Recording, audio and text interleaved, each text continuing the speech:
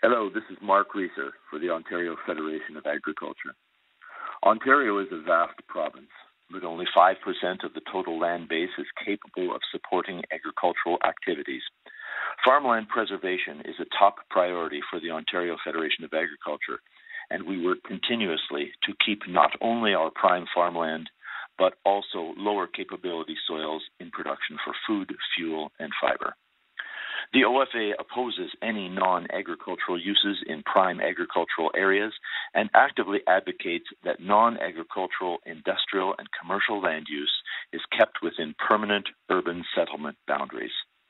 Regular submissions to land use planning reviews are part of OFA's ongoing work to prevent the loss of Ontario farmland. The OFA recently commented on two land use policy proposals on the proposed land needs assessment methodology for the Greater Golden Horseshoe and the proposed expansion of the Greenbelt to protect water. In both of our submissions, OFA restated 4 land use policy recommendations that were included in our previous submission to the Coordinated Land Use Planning Review.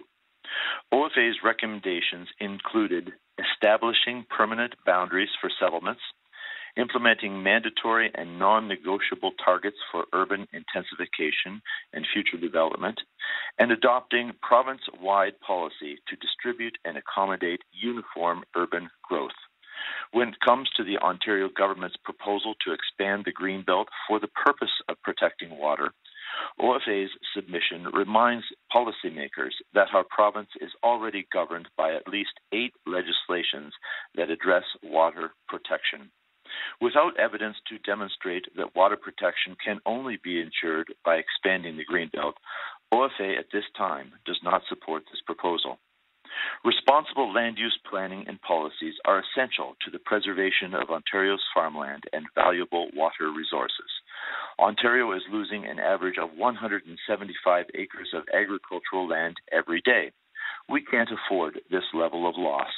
That's why the OFA will continue to advocate using our policy and planning recommendations that recognize the true value of Ontario's farmland. This has been Mark Reeser for the Ontario Federation of Agriculture.